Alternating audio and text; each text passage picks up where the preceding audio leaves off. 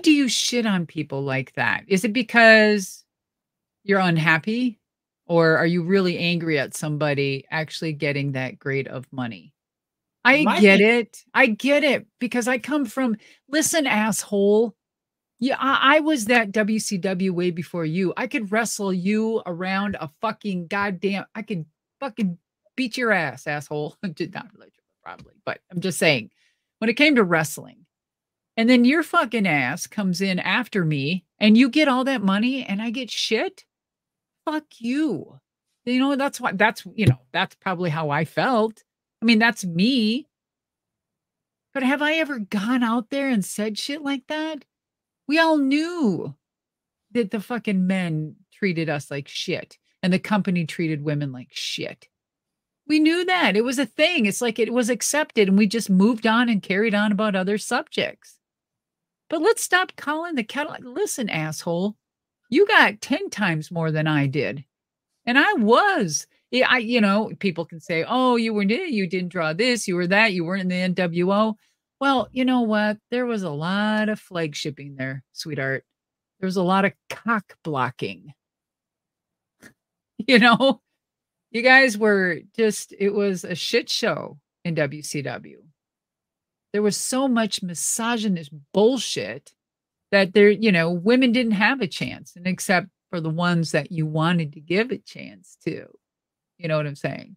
So maybe if some of those men, stopped fucking doing extracurricular activities, they probably wouldn't be so angry at other people making money and them losing all of theirs on all the bullshit and the choices that they made when they weren't supposed to. And they should have been focusing on their shit at home instead of other fucking shit.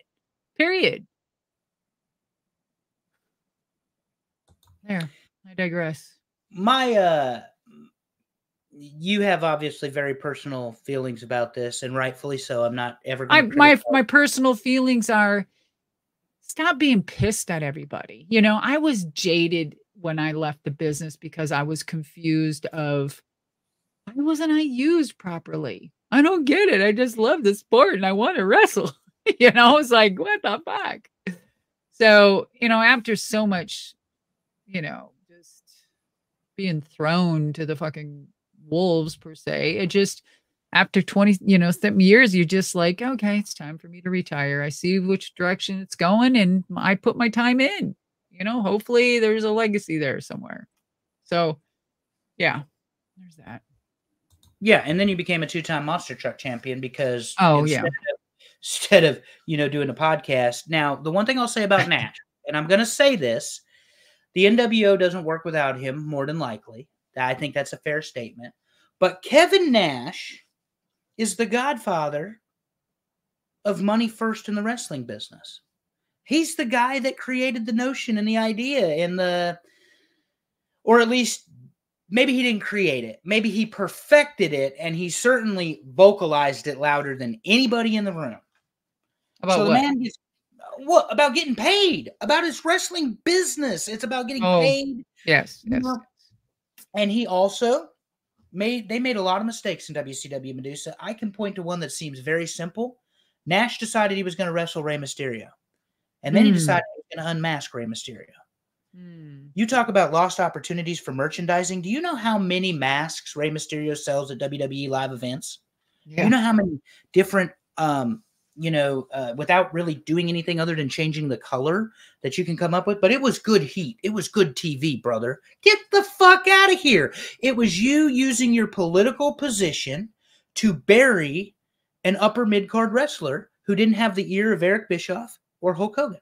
Did Ray ever mention anything of like that though? How would Ray feel? I haven't gone and looked after it, but I mean, he had to obviously agree to do it.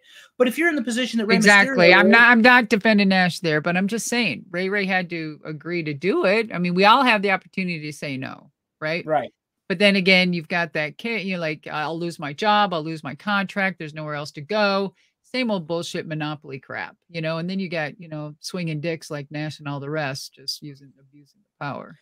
Well, my whole thing is with Nash again. I don't think we're beleaguering the point, but I don't think it can be overstated. This is a man who didn't love professional wrestling. He got in professional wrestling to make money. And then he bragged about it.